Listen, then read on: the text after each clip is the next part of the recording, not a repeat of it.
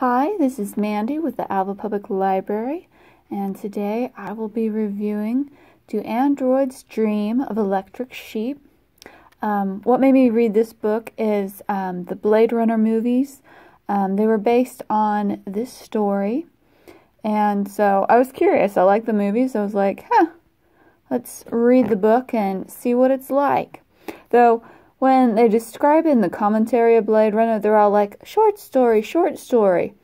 This is not a short story. This is a 210-page book. It's a book. Actually, it's 240, 45. Anyway, a short story is like 120 or less pages. So, it's a book. Anyway, it's by Philip K. Dick. He did a lot of... He was a sci-fi writer. He also wrote Minority Report, I believe, and quite a few other famous sci-fi stories.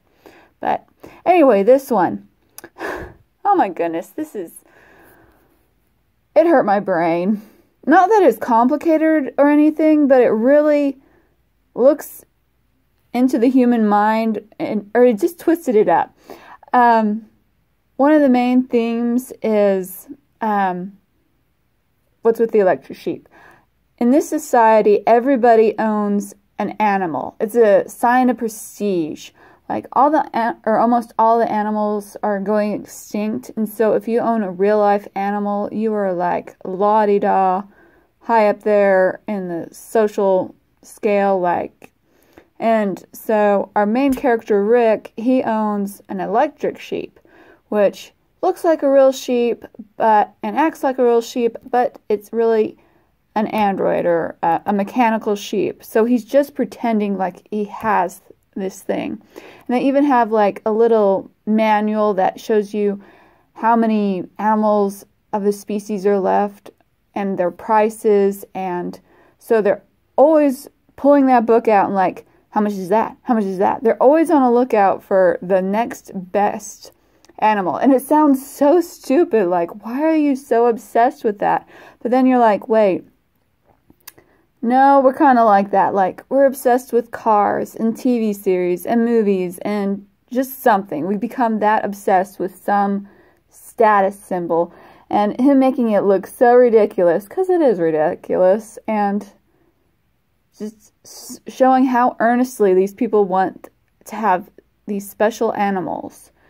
And it was just painful looking in a mirror. That's what this is. Looking in a mirror and you don't like what you see.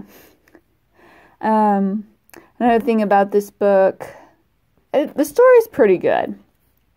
It's about Rick, who puts down androids, and there's a rogue group, and he has to hunt them down and kill them all, and figure out who's real and who's a real human and who's an android. I think they nickname Andes.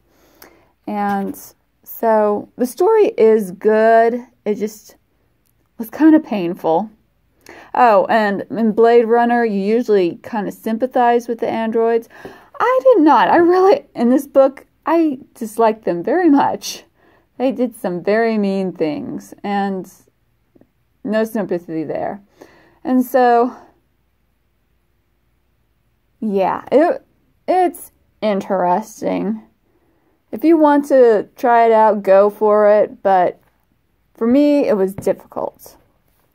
So, anyway, this was the review for Do Androids Dream of Electric Sheep by Philip K. Dick. So, those are just my thoughts. Have a great day.